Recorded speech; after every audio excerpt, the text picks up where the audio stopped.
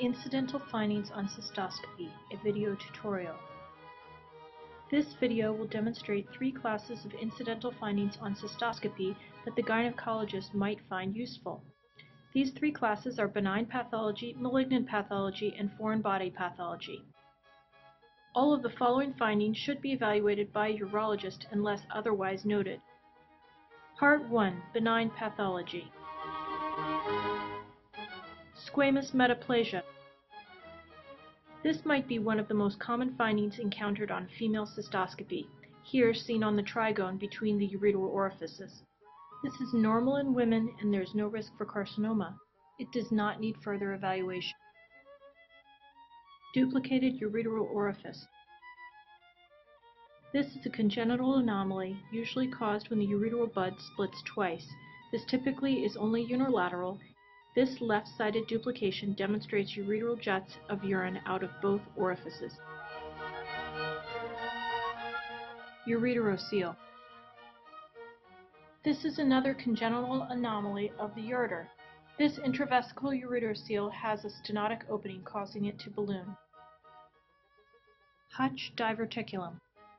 This congenital diverticulum is found lateral to the ureteral orifice and is caused by a congenitally deficient bladder wall. Here you can see the left-sided ureteral orifice with a large lateral diverticulum. Bladder diverticuli and trabeculation. Bladder trabeculation is caused by diffuse hypertrophied muscle bundles in the bladder wall. A bladder diverticulum is shown here on the lateral wall.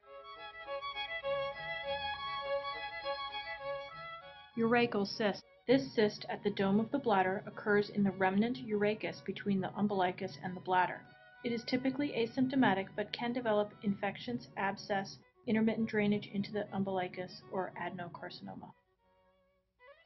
Interstitial cystitis with post-hydrodistension glomeruluzations. This patient is undergoing hydrodistension of the bladder at 80 centimeters of water pressure under anesthesia. The bladder looked perfectly normal prior to filling. The pinpoint petechial hemorrhages that develop throughout the bladder after drainage and reinspection are known as glomeruluzations. Glomeruluzations are not specific for interstitial cystitis but are only considered significant if seen in conjunction with diagnostic symptoms. Interstitial cystitis with Hunner's lesion. While these are frequently referred to as Hunner's ulcer, they're not actually an ulcer but a mucosal lesion found in some forms of interstitial cystitis. This well-defined erythematous lesion located on the left lateral bladder wall has a white eschar in the middle. Severe interstitial cystitis, biopsy proven. This bladder mucosa demonstrates patchy erythematous areas concerning for malignancy. Biopsy multiple times demonstrated inflammation without malignancy, and the patient's symptoms, consistent with interstitial cystitis, have responded well to bladder instillation therapy. Endometriosis in the bladder. Ectopic endometrial tissue can be found outside the uterus, but is rarely found in the bladder. This patient had a prior hysterectomy for endometriosis. The cystoscopy was performed for chronic pelvic pain and presumed interstitial cystitis. An MRI demonstrated the endometrioma was invading into the bladder and required a partial cystectomy for therapy. Port wine stain. This is caused by a capillary malformation typically found in the skin, but can be encountered in the bladder. This patient had a known disorder, Klippel-Trenaunay-Weber syndrome, so this abnormality in the bladder was not biopsied. She was asymptomatic and cross-sectional imaging confirmed the vascular malformation continued external to the bladder. Nephrogenic metaplasia. This polypoid papillary lesion is found throughout the bladder.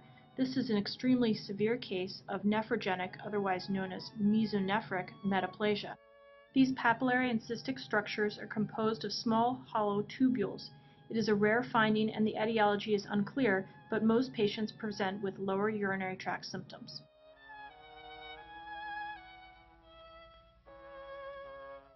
Cystitis glandularis. These polypoid lesions are within the submucosa and can have goblet cells that produce mucin like colonic epithelium.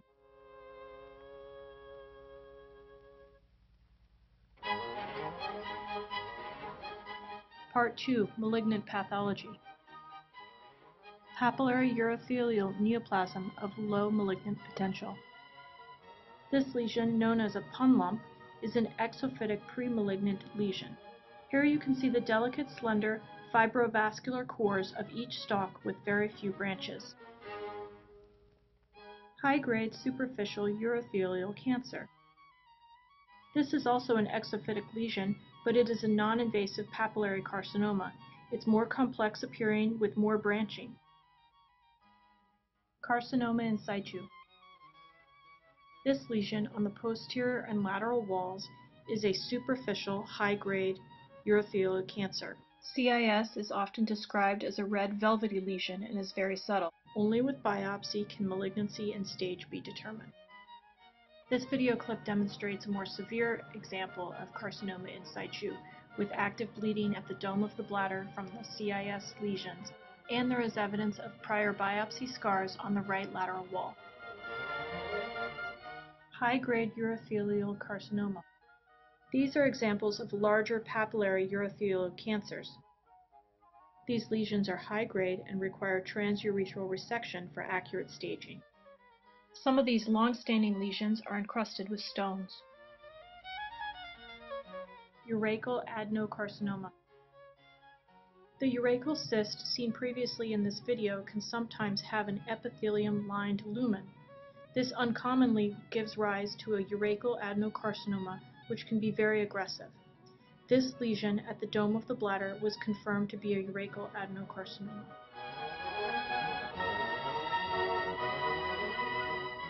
Part 3. Foreign body pathology. Edema from ureteral stents. Edema commonly develops from ureteral stents of even a short duration and do not require biopsy. This will resolve with removal of the stent. Stone-encrusted mesh. Mesh in the lumen of the bladder can be asymptomatic and incidentally discovered. With time, these become encrusted with stones.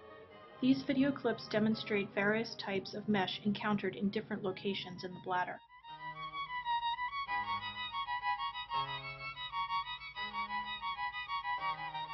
In summary, many incidental pathologies can be encountered on routine cystoscopy. Most patients will be asymptomatic or have only nonspecific complaints. Pan-cystoscopy of the bladder is critical when documenting the bladder has been evaluated.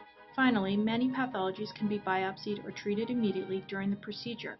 Therefore, early urology consultation for any abnormalities is encouraged.